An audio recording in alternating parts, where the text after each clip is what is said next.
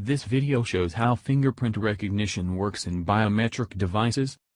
Majorly three biometric behaviors are used for identification: fingerprint, iris and face. Fingerprint recognition is the widely adopted biometrics technology for identification. Let's check out how fingerprint recognition is done in our biometric devices.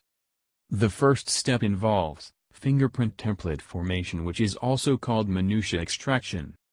When the original fingerprint extracted from optical sensor, a monochrome image of fingerprint is formed in 8-bit grayscale. The 8-bit grayscale is converted into 0 and 1 depending on the nearby pixels. This is done with the help of an algorithm. After getting the grayscale image of original fingerprint, FirFilter converts the image into single thin line, which results sharp image. After that, Gabor filter is used, which forms 4x4 block of pixel. Then valleys, ridges and bifurcations are marked. Almost 1520 minutia is marked. The final image formed is the desired fingerprint template, which is an array of 240 by 320 pixels in the range of 200 to 500 byte. Step 2 involves fingerprint matching algorithm.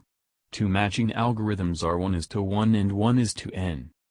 In 1:1 matching, employee shows his card number, which instructs the database to get his fingerprint template. And that fingerprint template in the database is matched with the extracted fingerprint.